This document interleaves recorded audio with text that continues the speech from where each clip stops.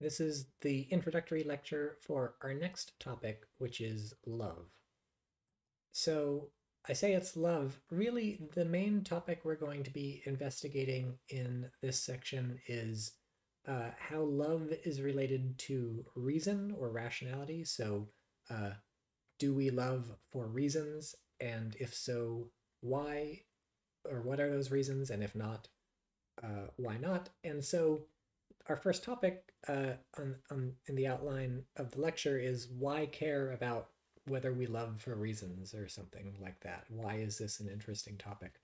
So I think broadly there are two sorts of reasons. So the first sort of reason is that, as you will see very quickly when you start reading the articles, although the main topic is whether love is rational or not, whether we love for reasons or not, in order to answer this question, all of the authors almost immediately have to start talking about what is love. So even though we limit ourselves to a small question, is love rational? It blows up into a large question, what is love? And why might we be interested in that question, that larger question, what is love? Well, there's lots of reasons you might be interested in what love is, but just for three of the big ones, maybe. So first, just love plays a very large role in many people's lives, maybe in everybody's lives. It seems sort of one of the things that is central to the human condition in a lot of ways. And so it just seems like it's a very important feature of existence. And so why would you care what is love? Well, because it's a very salient feature of your life. And you might be just curious about very important things in your life and want to know more about those. So we might be interested in what is love just because it's so big and important and omnipresent, and people uh, give up lots of things for it or expend a lot of effort trying to get it and place a lot of value on it. And so maybe we should be interested in what is this thing. Another reason to be interested in love is that love is, at least in part perhaps, an emotion. And philosophy and intellectual inquiry more broadly are interested in what are emotions, why do we have them, what does it mean that we have them, is the nature of emotions.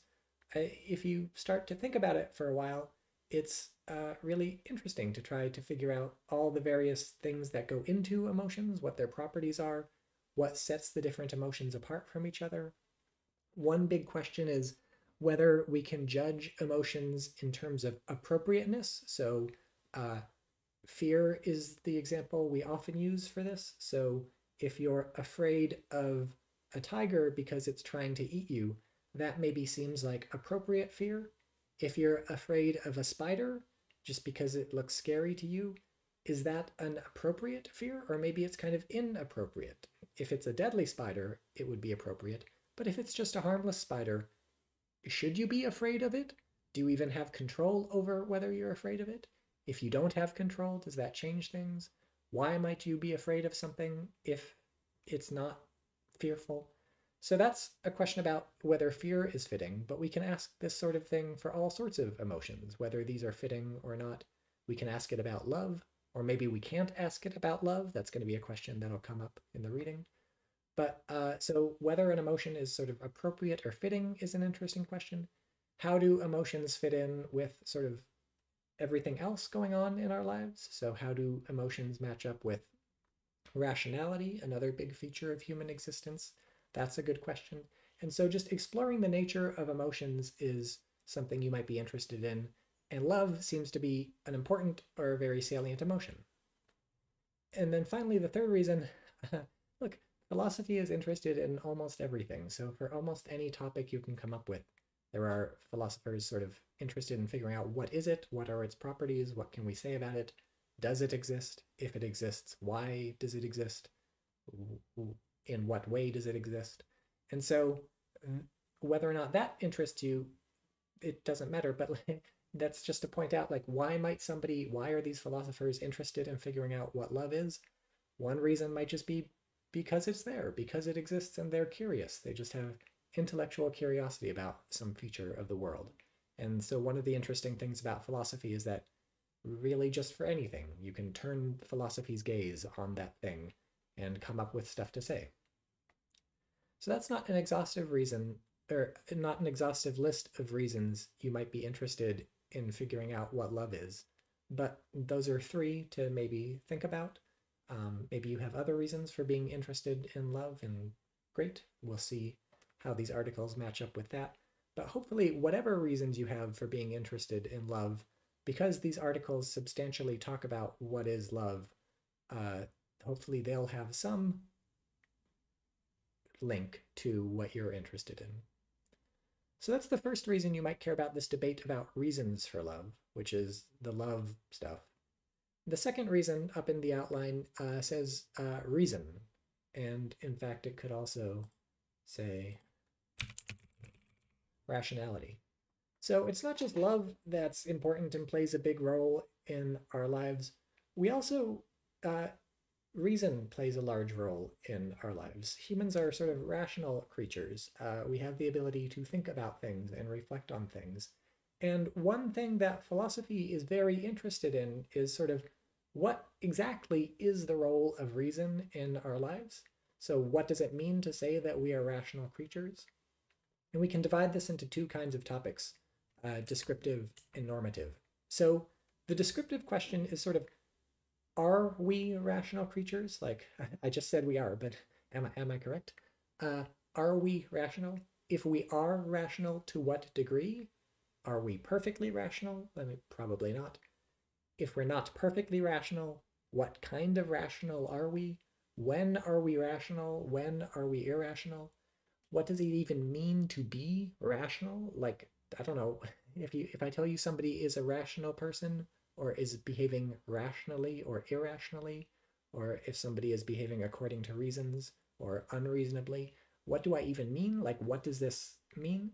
So that's the sort of descriptive project, which is to explain, what is it to be rational? What is it to have reasons for things? What is it to be a creature that operates according to reasons to some degree or another? And so lots of philosophy is really interested in this. So what role does reason play in human lives? What does it even mean to say reason plays a role in human lives? Rationality plays a role? So what is that?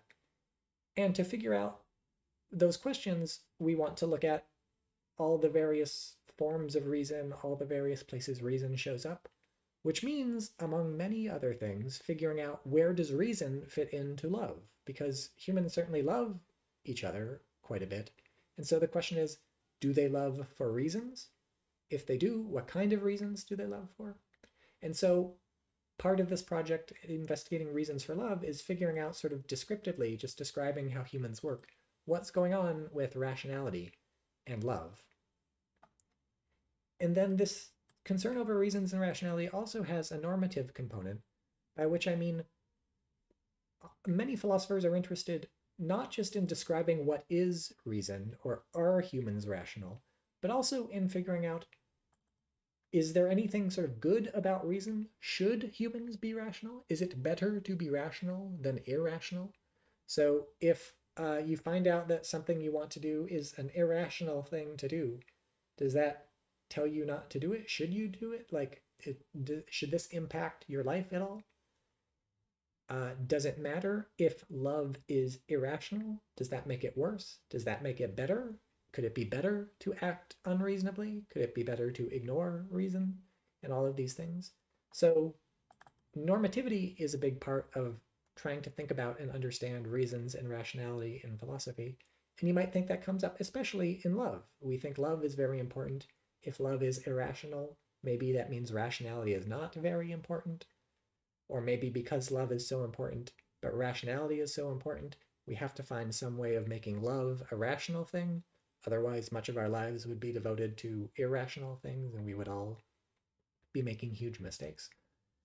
So those are some reasons to care about reasons and rationality, both broadly and how they connect to love. And so hopefully some reasons for caring about the topic that we're doing in this section, which is investigating reasons to love. Next topic, analytic philosophy of love. So when you read these 4 articles, uh, like everything else we've been reading, they're complicated and they're detailed and they draw lots of distinctions and they're talking about lots of different theories. And you may or may not already have gotten frustrated with this. Maybe you will become frustrated at some point. In the love section, you might start to say, what is all that? Like, why? This is not the way to think about love. This is not the way to approach love. Surely the right way to approach love is not like coming up with all these different theories and distinctions and all these examples and back and forth and blah. Like this can't be what analysis of love is. And so this is just to point out what we're doing here is sort of, it's called analytic philosophy, or I mean, it's kind of like, sorry. So just the short version. What we're doing is called analytic philosophy, and one of the things that characterizes what we're doing is that it takes the form of what you're reading in these articles. So you will see what these articles look like, but broadly they look like what we've read already. And of course, that's not the only way to investigate love. Of course, that's not the only sort of approach to take to love. You know, there are lots of ways of investigating love. You can write poems, or you can sort of experience it yourself and just like feel it, as opposed to writing and reading about it in this complicated way. You can, you know, make other art about it, and so on and so forth. So I encourage you not to sort of get fed up about this approach in terms of thinking this is like failing to capture what's important about love, or it's not doing justice to love or something. Just see it as a different way of approaching the topic.